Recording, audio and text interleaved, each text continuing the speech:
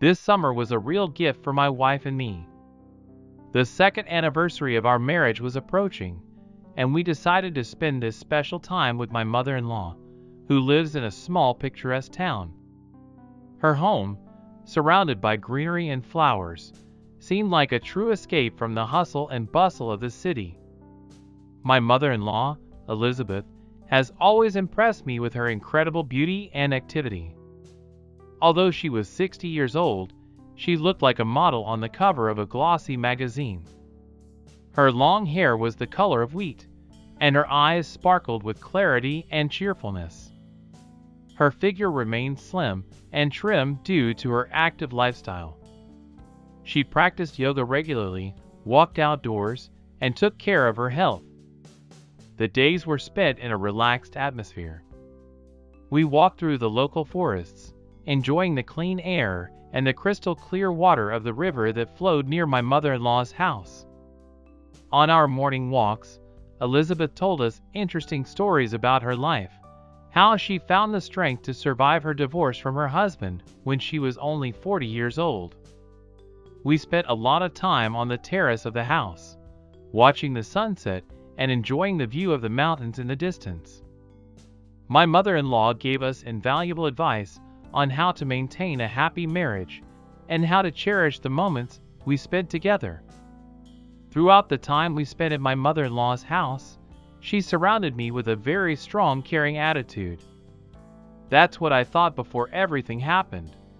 Now I realize it was much deeper than that. One day my wife and I threw a party for my mother-in-law to celebrate our wedding anniversary.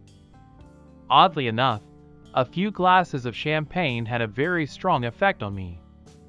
We broke up at 1 o'clock in the morning and went to bed. In the evening I got thirsty and went to the kitchen. When I came back, I went to bed and was immediately embraced by tender arms. At some point, I realized that it was not my wife, but my mother-in-law. I panicked and began to explain that I was mistaken. She calmed me down and said that nothing happens that easily. We had a close relationship. Let me tell you right now, I was not on top of things. I had a false start. I quickly got myself together and ran out of her bedroom. My bedroom was right next to hers. They were side by side, and the doors are the same.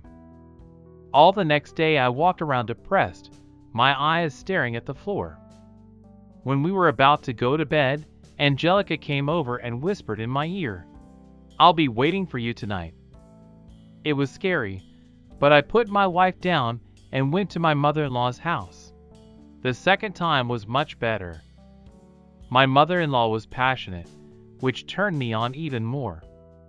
We did it in half an hour, and then I went to my wife's bed. The last week we stayed at Angelica's, I came to her at night. After a week we left. I never had a close relationship with my mother-in-law again. A year later, Angelica married. Her husband was 10 years her junior,